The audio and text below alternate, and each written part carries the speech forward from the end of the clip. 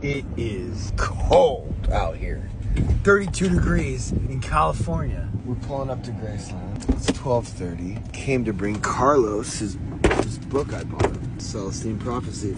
So Santa Rosa, California is where you're from. And you're 25 and you were doing fentanyl. Yeah. And you were getting it from the bum? Yeah, the homeless people, because what they do, a lot of it comes from San Francisco, and the homeless people just hop on the 101 bus, go down there, buy a fat bag, bring it into town, and then... And just live on the street. Yeah, everybody there's on fentanyl. The homeless people, moms, teenagers, it's just like everywhere. It's normal, bro. That's like your area, dude, is like central of that shit, bro. Right. Okay, so you started on Xannies. Yeah, I fucking loved the Xanax, but it just wasn't enough at some point. You wanted to take perks. Yeah, I always wanted to do opiates. I just couldn't get a hold of them when I was in high school. So then how did you finally end up taking fentanyl? One day I just found the plug that had the Percocets, and they weren't real Percocets, and once I was like getting super fucking sick. So how did you know they weren't real? Oh, because I was getting dope sick after like 2 weeks of taking them. So you didn't know that was a fentanyl high. You No, thought not that at all.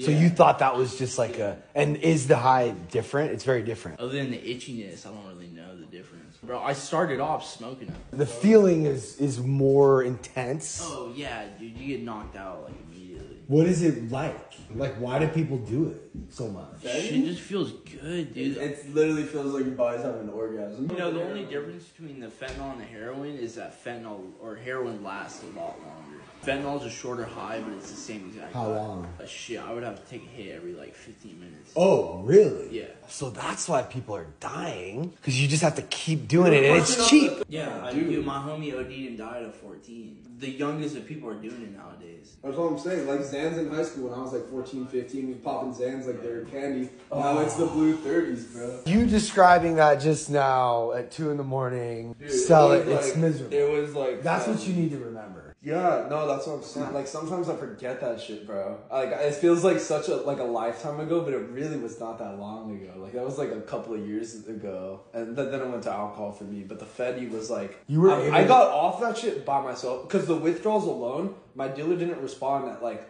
1 a.m. one time. And I was like, dude, I'm going through like withdrawal. Like, I'm fucked. So I went out in the living room and told my whole family, like, I'm about to go through withdrawal and shit. They didn't know at all, bro. And then... I went through withdrawal for like a week and at my dad's house, and it was like, it scared the fuck out of me, bro. I never touched it again after that. Wow. Like,